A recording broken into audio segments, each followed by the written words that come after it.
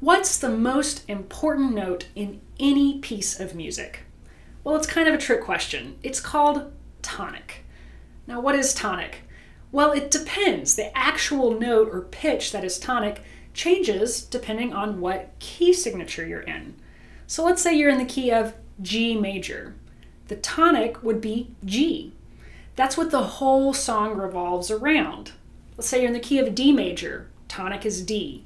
What about A minor? Tonic would be A. Now, tonic is important because it's basically what the whole song is revolving around. All of music starts with tonic, either on the actual note or the chord that is built on that tonic. It's a journey from tonic, away from tonic, and a return to tonic. That's what gives all of music this feeling of a beginning, a climax, and an ending. It's all about this journey away from tonic and back to it.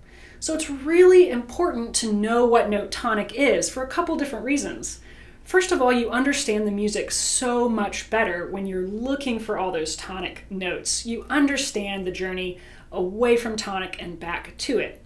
But another reason tonic is so important is because if any note needs to be really in tune, it needs to be tonic.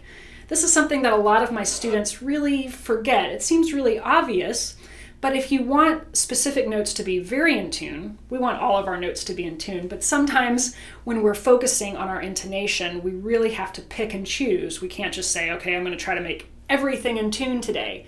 No, pick certain notes and really focus on those. And for any song you're playing, a good place to start would be finding all the tonic notes and making sure they're really in tune.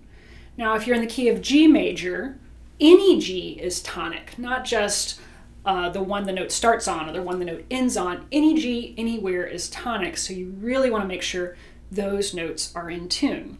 So you can see this is why understanding key signatures is so important, because the key signature will tell you what note is tonic, and that's the note you really want to focus on when you're really trying to get your intonation really nicely in tune.